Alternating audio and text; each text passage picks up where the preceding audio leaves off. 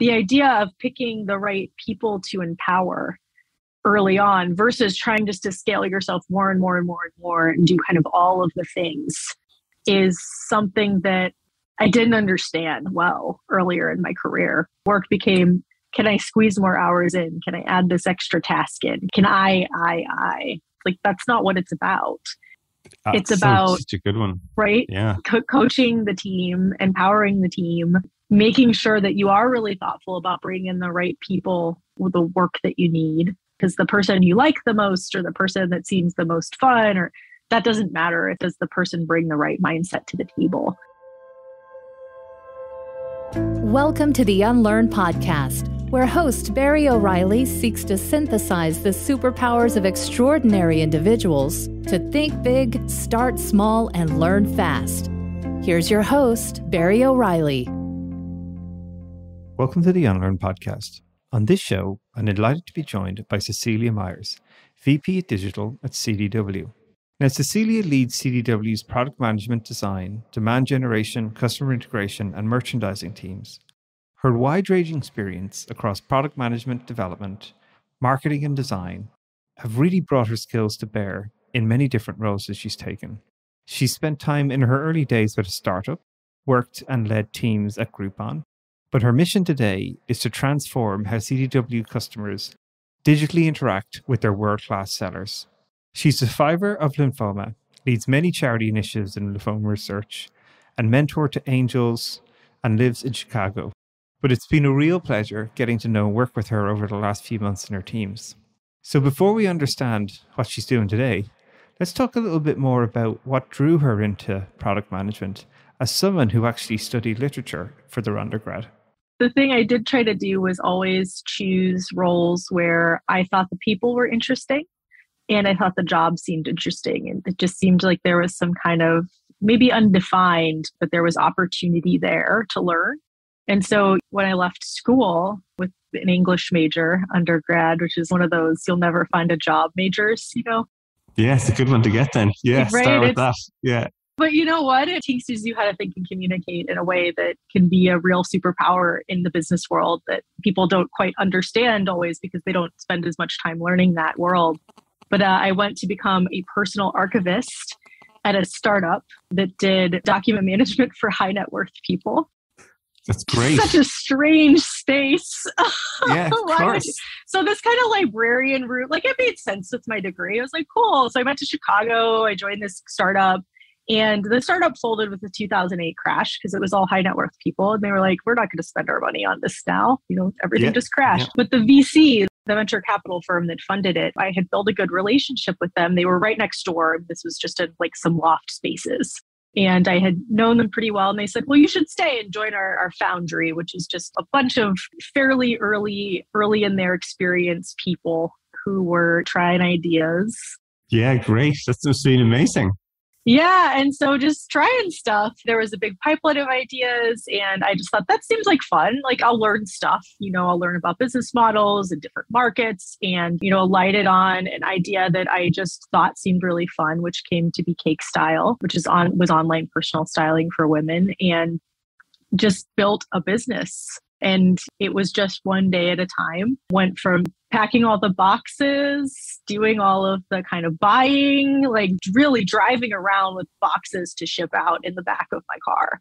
I was like, That's I was dream, the UPS person. You know, I didn't know at the time. It was fun, and I knew this space would be really fun. And I mean, even the, you know, I would say the atmosphere around startups at that point, because this was like 2011, 2012, something like that. Yeah. I mean, that was peak kind of startup romantic vibe in the world. And so that was also really interesting and fun. But it was a decision that allowed me to do things so broadly across a business that I really understood, like a very kind of T-shaped model for how to think about it. How do you get in the details and set the boxes? How do you think about where you're going and fundraising and kind of all of that? And I also had the benefit to work with people who had been extremely senior at large companies. So the co-founders of Sandbox, the venture capital firm, or the former CEO of Monsanto and CEO of NutraSweet.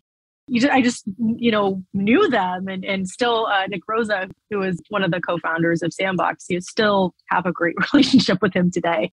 He was really instrumental in giving me that experience, believing that I could do things. So that just kind of stumbling into things gave me a ton of great experience. And then ultimately, CakeStyle had to shutter. We did not fundraise our second round to kind of take it from, we were at a $4 million run rate. So doing pretty well. I mean, we were profitable. Yeah, no, your metrics are amazing. I was looking at them here before. Yeah. It was not, and look at Stitch Fix and the power of that. I mean, this is a model that clearly has legs, but just couldn't fundraise. I mean, the atmosphere was really difficult and it was an inventory-based business. I mean, that's hard. Venture capital does not like inventory-based businesses, and I get it.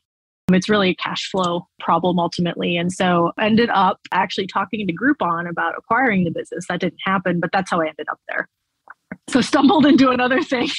Yeah, well, but this is the fascinating thing about hearing people's stories.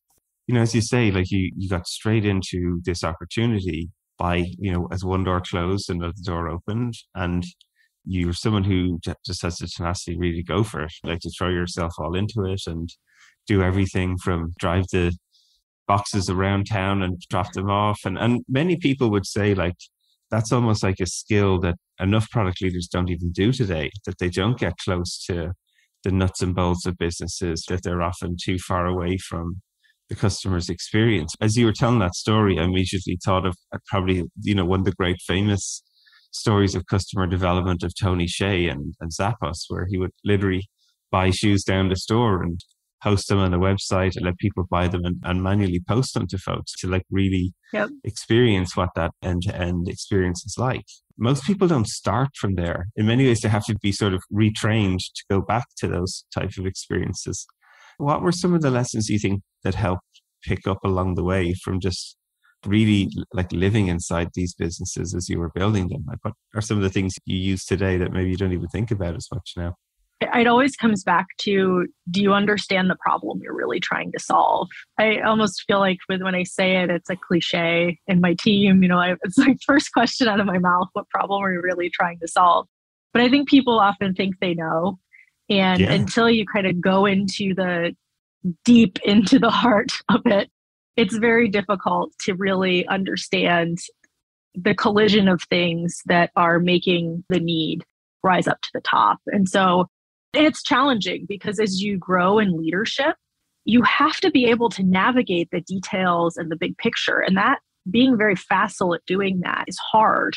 Yeah, it's really and hard. It's something, I don't want to pretend I've got that solved. This is what you do. It's really kind of a constant balancing act of, when do I need to go dive deep and really understand what's going on and listen to customer calls, go sit beside a person doing the job? When do I get there versus when do I find myself so deep that I'm doing everything that's actually super toxic as a leader, because you're not helping your team take that problem on. You're not helping, others scale you and your vision effectively if you do that.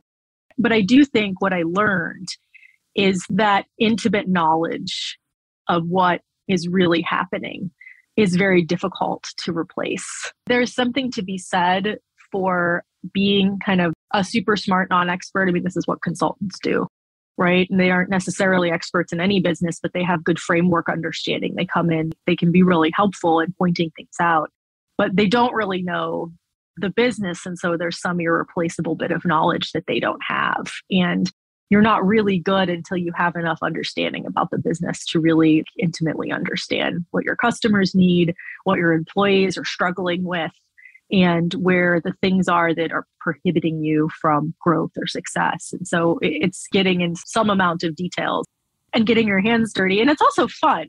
There's something really energizing about that connecting at a more visceral level to what you're doing, that I think if you haven't done it, you just have to do it. It's really fun, and it just gives you a lot back. Yeah, no, I couldn't agree more. One of my favorite things to do when we run the ExecCamps is we often take senior leaders from companies out of their businesses to have you ever seen the show Undercover Boss? Have you ever seen that show? Oh, yeah, totally. I watch a lot of TV. Yeah, right. Great. Well, what I love about that show is where they take these people from very famous companies and they act as operators in the business. And nobody knows who the CEOs are or the senior executive team most of the time. And yet they get these really amazing experiences about what it's like to be a customer of their business. It's one of these sort of really, as you say, it's a quite a visceral experience sometimes to be like realizing like why things work or why aren't they operating as you would hope. And it's one of my favorite things to do. I often tell the story about we were working with this airline business where they were trying to reinvent how their airports would operate. And we took over an abandoned business lounge for a day and we set up this leadership team in there, and they were designing experiments and running out onto the floor of the airport and trying to talk to customers about problems that they were having boarding the plane. And some of them found it so difficult and so uncomfortable, and others loved it, right? They got so energized by it. But it's just fascinating to see how people deal with that. So as you then shifted into Groupon, right? CakeStyle didn't work out, but you got an amazing run. Like I said, the metrics are amazing. Like raising 1.5 million and 4 million run rate. It's just fabulous stuff. Like you say, it's who knows why you couldn't be the next Stitch Fits. It could have been so close, right? But then you shifted into Groupon, which is at that time was a really fascinating business. It sort of was on the bottom of this hockey stick probably and just like really starting to accelerate. So tell us a little bit about how some of that skill of getting close to the actual problems helped you, or was there a new set of skills that you sort of had to let go of from the last job and sort of relearn for the next step? Yeah, it was such a culture shock coming even to a place like Groupon, which is 2008 is when it started. So a very modern company.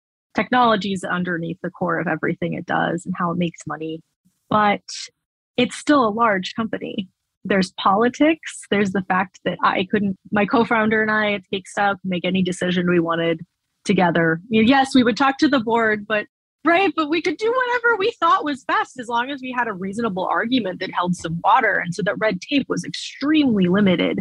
You go to a place like Groupon and right away you realize that there was a skill I just didn't have at all. And it was being able to sell an argument and construct a really solid business case repeatedly, constantly to lots of different people. Having to convince finance, which just threw me for the biggest loop. Yeah, the first time I ran into that, like, oh, what? You're telling me I can't do this? Like, and they're like, yeah, we are. You're going to have to convince us. You have to have a better argument than that. That was actually a big unlearning for me, was that total kind of control of here's the vision and here's how we're going to get there. And we're just going to take this path. And, we can basically call our own shots too.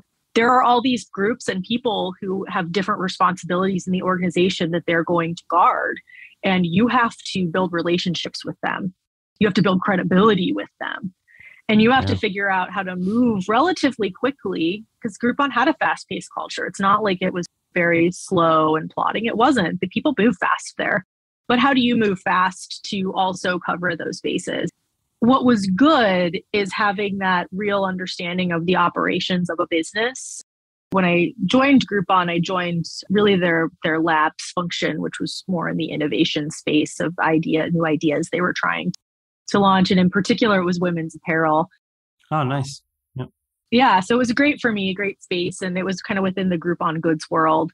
They quickly acquired Ideally, which was one of the fashion flash sites that were big in the kind of mid-aughts.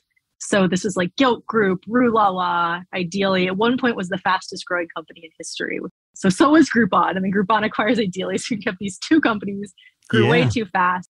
But at that point, Ideally was fairly distressed and was really struggling with its business model. Groupon acquired it. And I was dropped on as the leadership team from Groupon. So on top of all that, I had to then not only learn all this bigger company stuff, but then also deal with integrating an acquisition that had some, not so great financials, has its own struggles.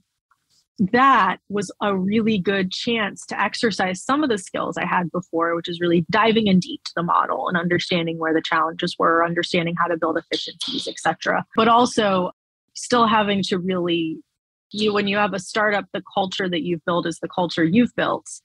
When you acquire a company, they have their culture. You have the acquiring company. And so there's a lot of concern, suspicion, like there's a lot to deal with there. And so this was kind of a whole new scope in terms of leading people and managing teams that I really had to consider and learn quickly.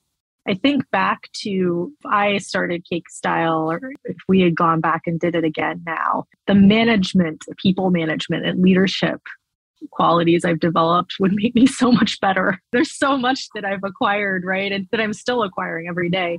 But there's a lot that some of those experiences inside Groupon, especially in Groupon and Ideally, really helped me with. Yeah, it's really tough, right? Some of these lessons you can only learn by doing them as well. I often think, right, like you can't read it in the book. When there is an acquisition, whether it's a friendly one or one that's actually more like a push for something, it's tough. People always have suspicion, like their identity, who am I in this new culture? It's really funny as well that you mentioned this idea of like culture piece is so important as well from the start.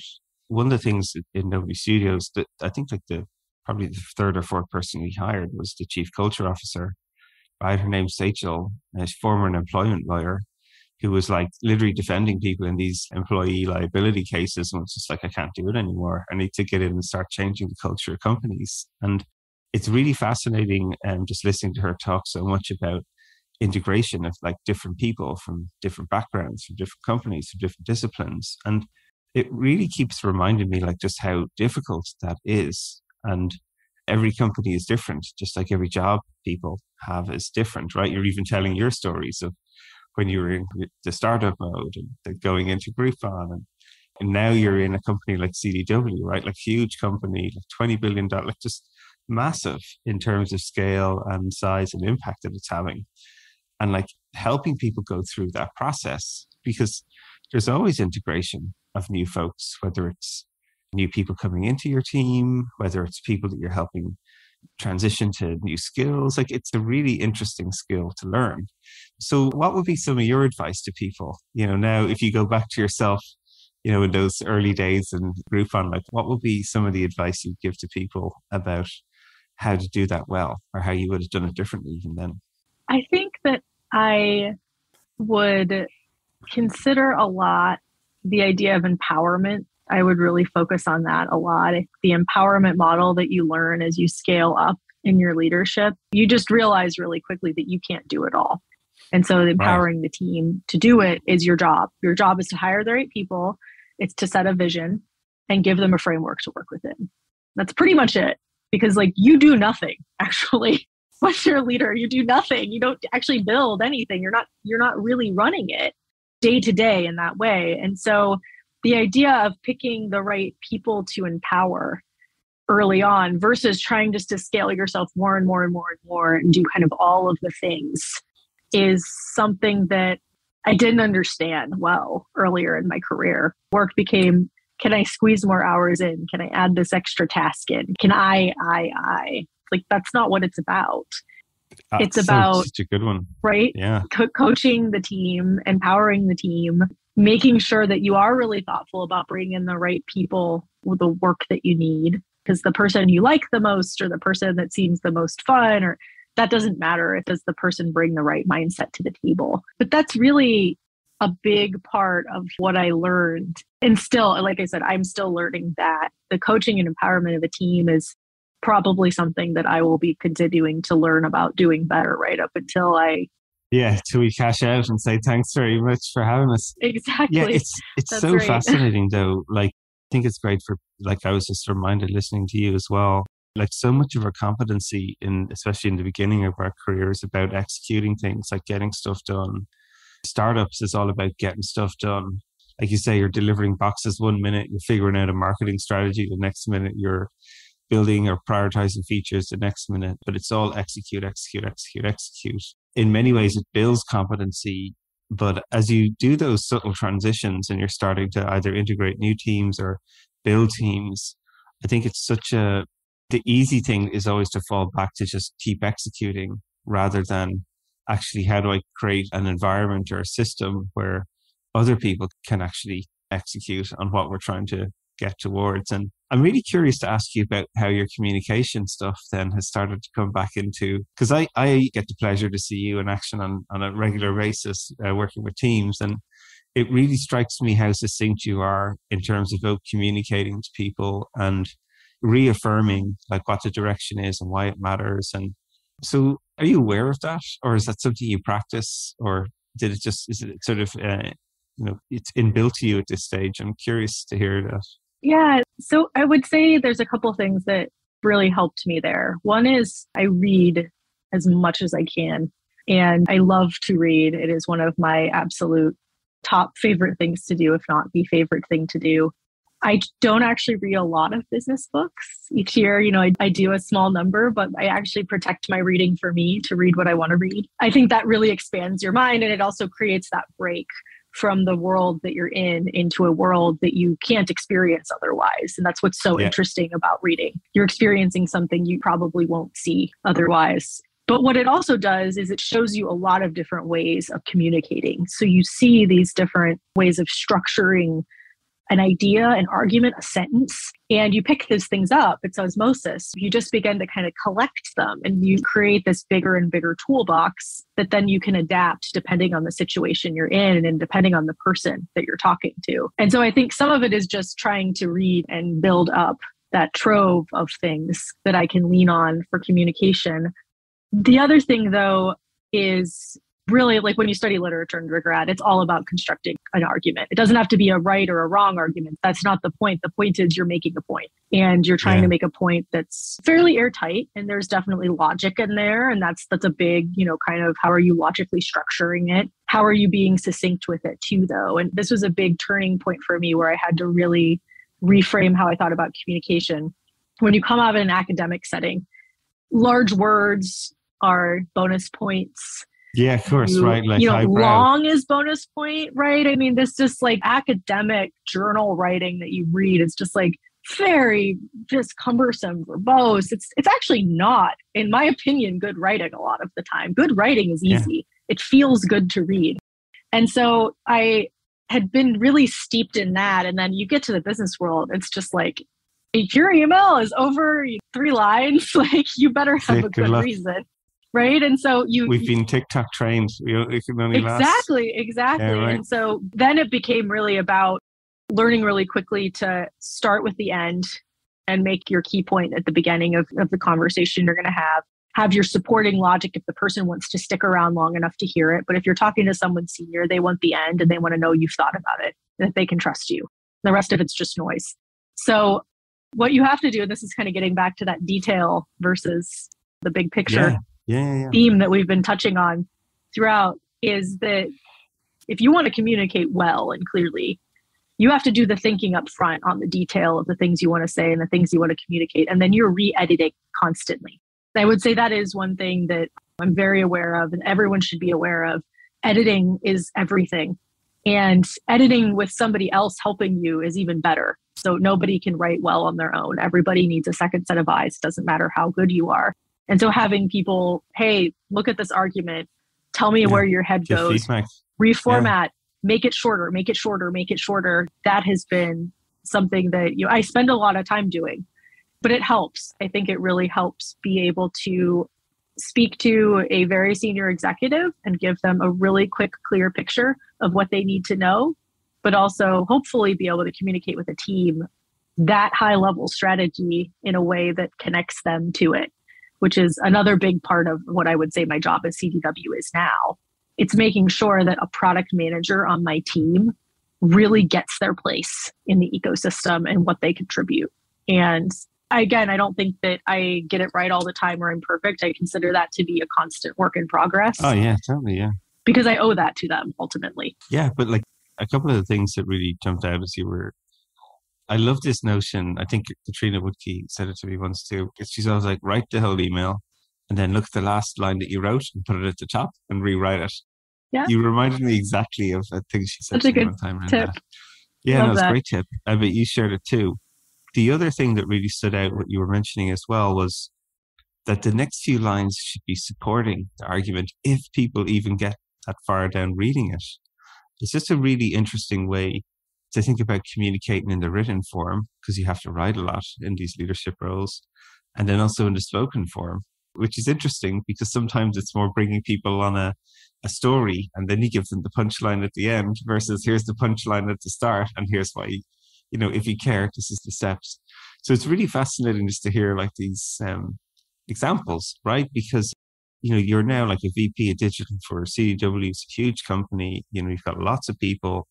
to keep aligned and to keep engaged, and for them to be offering up the challenges they're having, giving feedback to them. And it's all about communication in so many ways. So what would be some of the other things that you've learned along the way about like helping people feel connected to the product vision that you're trying to create, helping people understand the journey that they're going on? And what are some of the things you've noticed in yourself about from when you were, as you say, in the good old days or back in CakeStyle when it was you and your co-founder and you're the two of you in a room to say, right, we're going this way and shoot. Now you've got legions of people sort of out there like it reliant on direction and feedback from you to help them make those decisions. It's really challenging, and it's something that I spend a lot of time thinking about, talking with my leadership team about, is how do I effectively scale myself to the team so that they feel connected? That's what I kind of boil it down to. And you don't have the thing you could do before, which is know every single person and build a deep relationship with every single person. You can know them, you can talk to them, you can visit with them, but you don't get that kind of one-on-one. Yeah, totally.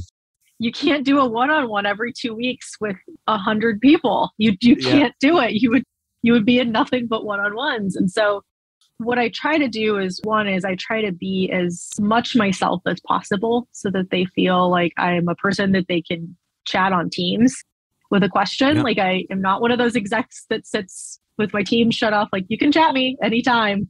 I'll hop on a call. Like if you want to ask me something, and I've had people take advantage of that. And it always makes me really happy because of course, it's one of the I best, really can do that ad hoc, and I'm happy to, but I also try to be really open with them about who I am as a person. And that's something I learned from John Seebeck, who brought me into CDW. He's always been very open as a leader, and I'd never seen anybody be like that before him.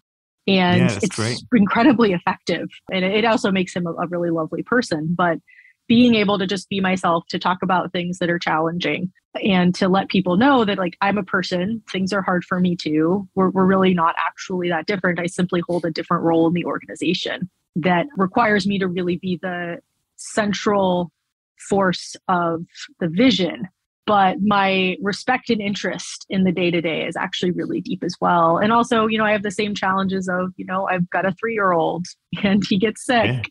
Yeah. And, I have to, have him running around in the background while, I'm, trying to present to the EC. Like these things happen too. And it means that those things are okay. It's okay to bring yourself. And I think that does help. Trying to do that as much as possible helps. And also that uses a position of leadership to hopefully make others feel more comfortable about bringing themselves to work to the degree that they want to. Because it's easier for someone like me in a VP role, because I've kind of got support of CDW to be able to say, I'm going to cut out and go get my kid. If I can do it though, hopefully that means that they feel like they can do it too, which is what I want.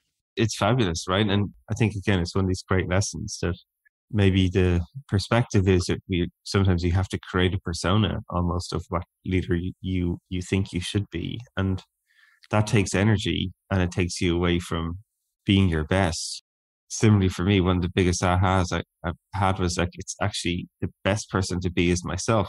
I still remember I was actually doing a talk one time, and one of my buddies at ThoughtWorks at the time, his name's Sam Newman. He's very funny and he's very candid. I was giving a talk, and at the end of the talk, I came off and he was like, who was that up there? I'm like, what do you mean? He goes, who was that? I was like, it was me. He goes, that's not you. I don't like that person up here. They're not you. Who are you trying to be? And it just made me laugh. And I was like, oh my God, yeah, maybe I am trying to be, somebody I think people want me to be when I'm like giving a talk or talking to people or whatever it might be. And it was one of those big aha moments for me where it's just like, actually, yeah, I should just be myself. And, it takes no energy to be me. And like you say, like, it's really helpful, I think, because it makes people feel approachable. Your team will offer up challenges to you and normalize a lot of these behaviors. Like you say, we often joke about chasing I have a 2 and a 4-year-old running around, smashing through calls all the time. I love it, right? But you're human, as you say. And I think that's a really empowering way, actually, and an empathetic way for people to lead. I love seeing more of that in folks and encouraging them as well, because the feedback most people share is that they're willing to offer up like difficult information to share, like something didn't work out that they tried, or they are struggling with situation at home or whatever it might be. that's impacting what they're trying to do their best. And you get great information because people can see you're human. And I think that's a really powerful tip for people to remember, is that you don't have to create a persona. You can actually just be yourself. That's right. And I think that it's also that it's not going to hold you back to do that. Right. It's going to help you go faster. Yeah, that's it. Right. Or it can just help you get the support you need. And, when I joined CDW, I was 3 or 4 months in and I was diagnosed with lymphoma, which is like, had a new baby at home, diagnosed with lymphoma, brand new job. And, the instinct is you worry, if I share this, it's going to hold me back. People are going to think, oh, she's sick. We don't want to give her things. She's not going to be able to work. She's not going to be able to achieve, what we need her to. So there's this instinct to keep it to yourself, but you can't. You can't keep that to yourself. It's too physically obvious that you're sick. So, it kind of forced me to be open because I had to be, but also the ways that I have found that has helped people kind of feel like they can also talk about things and bring illness, family illness, things that they need to do outside of work they felt comfortable, was a thing that really helped me understand how that can be really good for teams, and how that, again, being yourself, bringing that in, being open about it can really help the team as a whole connect and feel like you're a real person. And so even if you don't have that time to scale to every single person to do one-on-ones every other week or every month, the fact that you're being a person in the larger ether of the culture you're creating can really help them. Yeah, no, it's fabulous. No, I love it. So looking forward then, what are you most excited about? Like you're in the middle of building or transforming a business to be a technology-led business, fascinating project to be part of. What are you looking forward to and excited about? Well, I'm really looking forward to watching CDW evolve, how it goes to market as I'm going to say technology first. And that's funny because, we sell technology. That's what CDW sells, right? So in that way, of course, we're technology first, but I think in the way we go to market and the way we enable the relationship between us and our customers and our partners, that being technology at the heartbeat of it, to be at the center of that with some of my other, partner groups, especially technology. It's really fun. I honestly I want to see the day when we're watching a TV ad for CDW and the stuff we've built is what they're showing on the screen. That is kind of the ultimate for me, for the team, right? I want them to see, oh my gosh, this new, digital homepage we built, this new kind of experience that we built for our customers, that thing that I, was in the trenches on the design screens and the data fields and all of that just grueling stuff that people have to do to bring these experiences to life in a way that feels easy. Just seeing that be real and be played back is, I think, going to be a really big moment for us. So that's something I'm looking forward to. I'm looking forward to also, one of the things when I joined CDW is, it was pre kind of any of this transformation happening. It was kind of I saw Chris Leahy taking over as CEO and I thought she got it, that we needed to do this. And it was kind of a bet that was going to hold true, and it has. But just being able to see CDW be a place to do product management and product design and technology well in the market, to change it eventually into a destination for talent. That is one of the things that I really wanted to do in addition to kind of the larger business model transformation, because it's a really lovely place to work. The people are wonderful. It's a really supportive company. It's got just these really wonderful qualities. And I think it's kind of one of those gems people don't really know about as being a great place to work, particularly in the product space, in the technology space. And so I also think, just building that as a culture and as a destination for talent is something I want. And it's also good for the team. That's something I do think about, is I want CDW to be not just recognizable because it's, a Fortune 200 company, but recognizable because it builds great product and experiences, and that people know these folks went through a serious transformation. They've taken it from point A to point Z, and that says something about their abilities. Because I think that's important. You have to be thinking about what are you giving people for their experience all the time, because they should be building a stronger and stronger profile with you if you're doing it right. Yeah, well, it's a pleasure watching you and the team do some amazing things and continue to grow and keep building and making it a product destination for the future. There's no doubt about it. Thank you so much for being on the show. It's been great to spend time and hear your story, and thanks for sharing it with us. Thanks so much, Barry. This has been fun.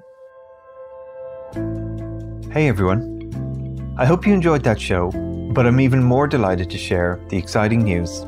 I've recently co-founded a new venture studio named Nobody Studios. Now, Venture Studio is a vehicle for the rapid creation of new companies, from ideation to acceleration and growth. And our purpose at Nobody Studios will be to de-risk pre-seed stage business ideas. We'll do this by minimizing the time, speed, and capital involved in validating truly repeatable and scalable business models before any significant venture investment. We've an audacious goal to start 100 compelling companies over the next 5 years, and who knows how many beyond that. So if you're interested in radically changing the way work is done, how products are created, companies built and funded, even democratizing the wealth creation and how returns are distributed, this could be the business for you. We're looking for talent, capital, and influence. If you wish to contribute any or all of these, just get in touch. You can follow us on nobodystudios.com, on our LinkedIn page, all the social media accounts, or simply my newsletters and what I'm sharing. We'll be launching a truly innovative crowdfunding campaign, and I'd be honored if you'd be willing to join us on this journey and become a nobody yourself.